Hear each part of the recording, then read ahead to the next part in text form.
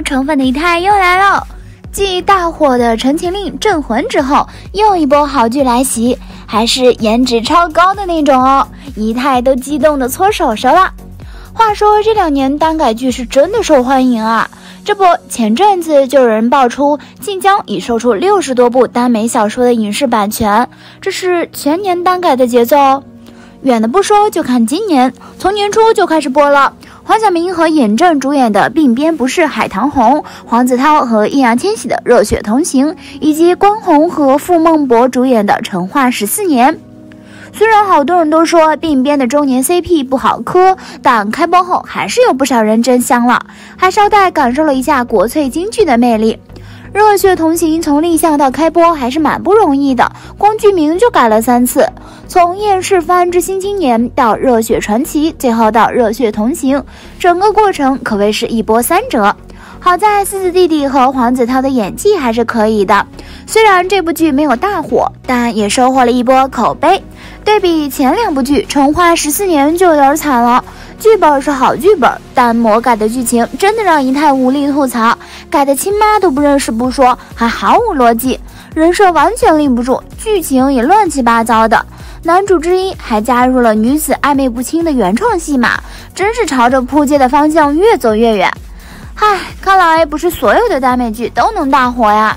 巧的是，前段时间刚上映的《赤狐书生》也是双男主，找来了李现、陈立农镇场，还有日本国民音乐大师久石让为全片进行配乐。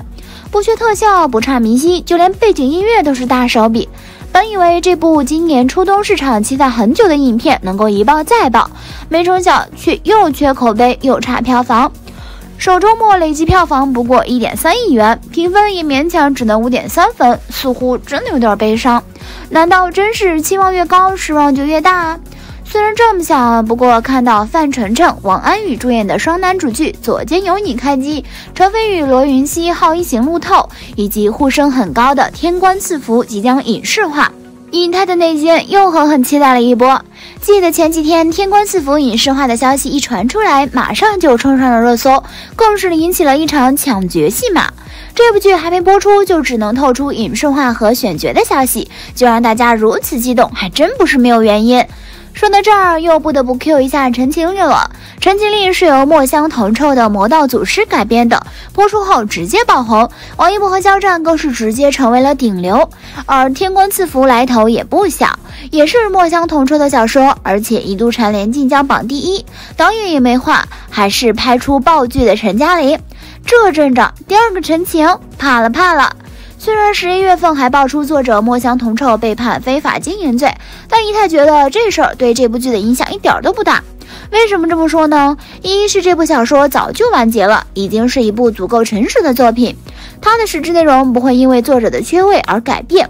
二是书迷们对小说的拥护、支持、赞扬不会因为墨香铜臭入狱就改变。三是看前段时间社交平台上抢角的热度就知道了，天官赐福被认作是捧红肖战、王一博的《陈情令 2.0 版本，所以很多男艺人理所当然地认为出演即顶流。为了流量，为了红，一堆男艺人亲自下场抢资源，选角有多重要，不用姨太多说，大家心里也都有数了。选角选好了，那流量几乎是稳了，怪不得这么多人抢呢。咱先来看看都有谁。Number 1， 任言恺。关于他，很多人可能不太熟，姨太带大家复习一下。任言恺之前出演过郭敬明《小时代》里顾里的弟弟，是不是突然想起来了？天官赐福影视化刚宣布，任言恺的粉丝就齐刷刷的推荐任言恺去出演，甚至后来任言恺本人也亲自回复，觉得合适。有人劝他冷静点，可有人比他还不冷静。这个人是谁呢？ Number 2， 李弘毅。一听说这个消息，李弘毅也来凑热闹了。没错，就是参加《芒果变形记》火了之后，现在在各大网剧之间蹦跶的李弘毅，他特意晒出了动画影视的截图，还配文差点给我掰弯了。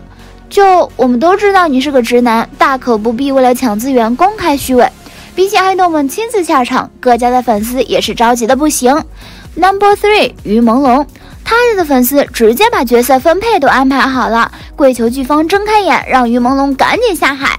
这还不算 ，Number 4， 郑云龙。郑云龙的粉丝也在帮郑云龙抢这个饼，话说郑云龙不是唱歌的吗？ No.5 胡一天也被传去试镜了男主之一的花城。看来为了这部剧能取得好成绩，大家还真是操起了心，几乎把圈内符合条件的男艺人全筛选了个遍。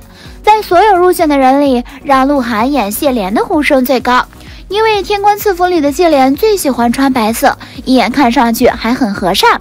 而《择天记》里鹿晗饰演的陈长生便是这个 feel， 长相精致还十分秀气，就连很多原著粉看了鹿晗的古装剧都直呼他很合适。相比于谢怜，花城就比较尴尬了，毕竟在书中他可是有着1.9米的身高，而这个高度放眼整个圈内也没几个达标的，也就被 Q 到186的任言恺和188的胡一天能强势突围了。不仅是《天官赐福》这种大 IP 的剧激发了艺人们的事业心，就连即将上线的其他耽改剧也一样。从徐秉超晒撒野原著，到虎香菱开始相信玄学，再到朱志玲直接在社交平台发文，万一真的定了我呢？